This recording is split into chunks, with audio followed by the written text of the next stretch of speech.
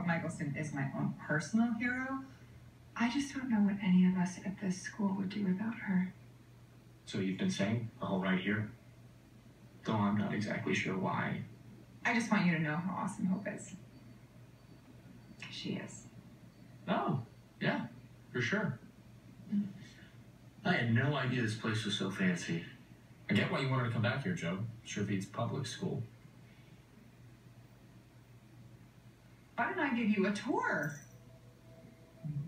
And then we can keep talking. That sounds like a really bad idea, Lizzie. We still have to tell Dad about Hope's surprise field trip. You're right. Which is why you should run along and do that, while I should leave in Hope's home away from home. Sound good? Great, I'm in.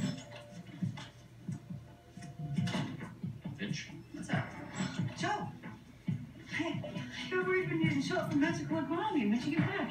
Just now. It's been, a day. Are you okay? Long story. I'll tell you later. Right now I need your help. Okay?